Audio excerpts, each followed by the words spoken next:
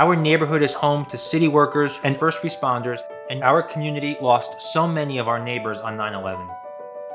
More than 10,000 courageous first responders have been diagnosed with cancer, and nearly 2,000 have died. When I got to Albany and saw they weren't being given what they were owed, I wrote and passed a series of bills to ensure that firefighters, police officers, EMS, and all city workers have the benefits they deserve. I'm Andrew Gounardes, and I support all our first responders and all the essential workers in New York City who keep us safe and keep our city moving forward. I'm in their corner, and I'm in your corner, always. Vote November 3rd.